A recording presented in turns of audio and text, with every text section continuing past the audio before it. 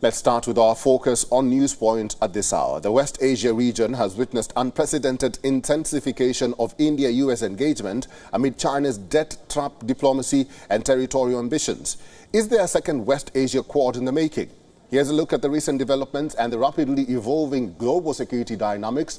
The national security advisors of India, Saudi Arabia and the UAE and also the United States met recently.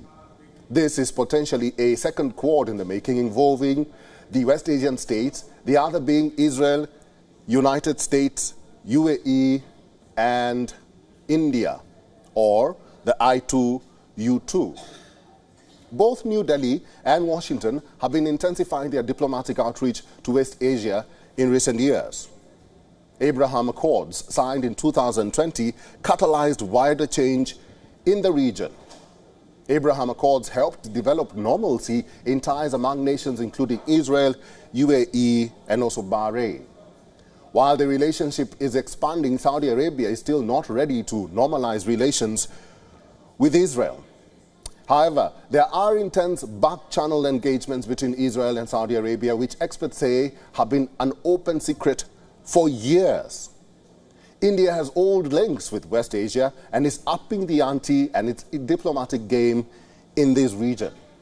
The relationship has seen ardent momentum in recent years with reciprocal high-level visits. What we also know at this hour, while both India and United States have had a long-term presence in West Asia, what is possibly driving the fresh momentum is the increasing role played by China in this region. Beijing recently brokered peace between regional arch-rivals Saudi Arabia and Iran. West Asia is also an important component of China's Belt and Road Initiative. Chinese state-owned companies are building rail lines, roads, ports and power projects across the region.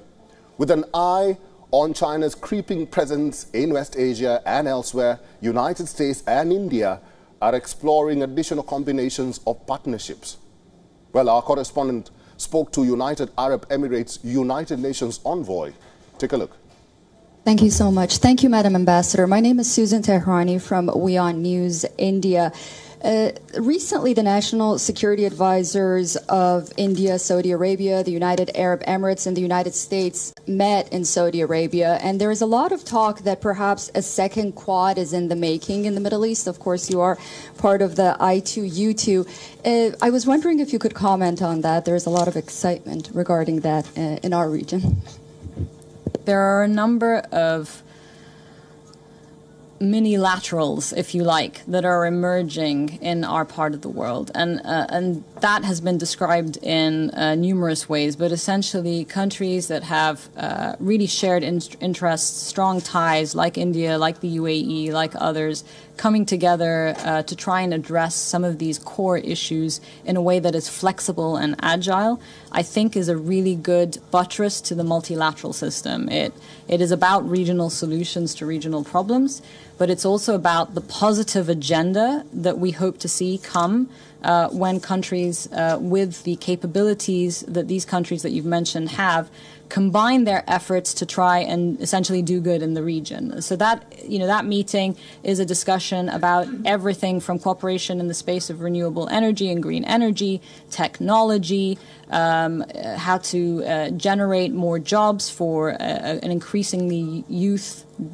profiled domestic market in the region, and they're all going to be looking for jobs and looking for work and looking for an activated economy, and it's looking for ways to bring down borders and barriers to economy, trade, and people-to-people flow. So I would say I don't have something tangible to give you right now about what these conversations are around, but they are about the space of innovative technology, innovative approaches to regional challenges, and finding common ground, finding ways to move forward. So thank you for noticing that. I do think these are exciting partnerships, and I think they are partnerships that will generate a lot of interest in our populations. Well, Ambassador Navdeep Singh Suri is a former Indian ambassador to UAE. He's also a former High Commissioner of India to Australia and a distinguished fellow at the ORF. He's joining us from New Delhi to talk more about this. Ambassador, thank you very much for joining us on WION Wild is One News Point. Pleasure. Ambassador, we are talking about the West Asia Quad being in the offing. What do you think are the factors responsible for the new grouping, and what is the significance of a West Asia Quad, both for Saudi Arabia and India? Well, I think, first of all, let's not get ahead of ourselves in terms of nomenclatures, right?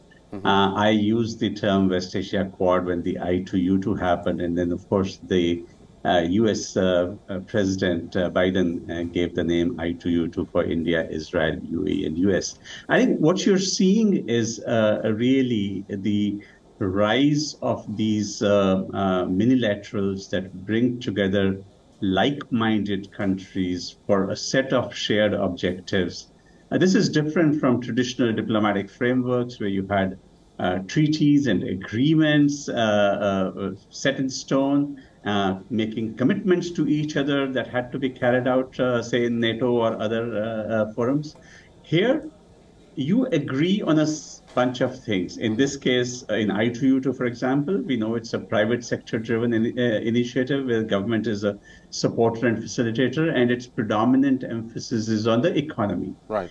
The meeting of the 4 NSAs that took place in Riyadh, where obviously you had Saudi Arabia, but not Israel, because Saudi Arabia and Israel do not have diplomatic relations at this point of time, had a bunch of things on the menu. And I thought one of the most interesting things that they put out in the press release after the meeting was to explore connectivity between India and West Asia using existing and new links. And this could be really fascinating if it comes about.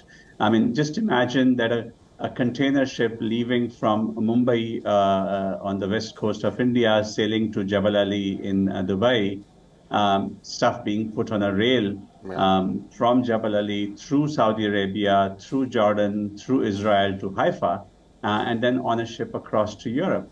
You create a nice little alternative to the Suez Canal, and you potentially create a route that is. And that would be a great significance. It has a strategic. Yeah, it has a strategic value because we saw what happened when you had a ship blocking the Suez Canal for several days a couple of years back, and international commerce was almost coming to a halt. So I think there are benefits in looking at alternate approaches of connectivity, which will benefit all sides. And I think that was one of the key takeaways from the meeting of the 4 NSAs in Riyadh. Ambassador, let's talk more about that I2U2 forum. What do you think are the advantages of Look West policy for India and the Indo-Pacific region, and now countries like Saudi Arabia? Well, I think India's foreign policy over the last few years has been pretty nimble in seizing opportunities that have come its way. The Abraham Accords, which were signed in August 2020, normalizing diplomatic relations between Israel and UAE and Bahrain, created an entirely new opportunity for India. And we were quick when the offer came to us to join I2U2. And look, the proof is in the pudding. The first 2 projects that are being taken up by I2U2, one is a food security project with India as an agriculturally rich country, where UAE has promised to put in $2 billion of investment to create a food corridor that takes certain Indian agricultural products into UAE. Right. Now, if this model works, this could be potentially extended to other Gulf countries, including Saudi Arabia, because all of those countries, with their desert terrain, are going to be food deficit. And so food security is a major issue for them.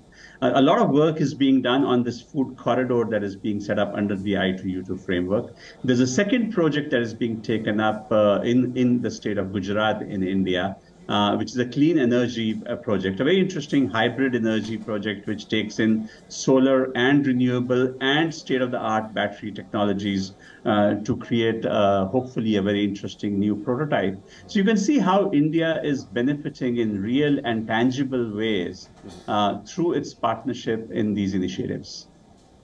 Well, there's a lot to talk about when it concerns this West Asia Quad and also the I2U2. But we are out of time, Ambassador. Thank you very much for giving us time and talking to WION World is One today. Pleasure. WION is now available in your country. Download the app now and get all the news on the move.